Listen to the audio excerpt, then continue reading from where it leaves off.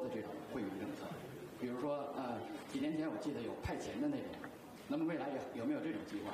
These livelihood improvement measures are now estimated on a very preliminary basis to require about 10 billion recurrent expenditure. That represents about 2% of the total operating expenditure of the government.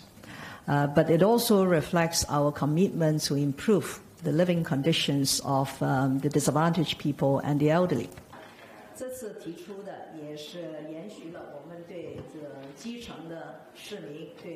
On the one hand, we have a lot of aspirations from society about more work to be done by the government in improving the livelihood of these people so that they can share the benefits of economic growth.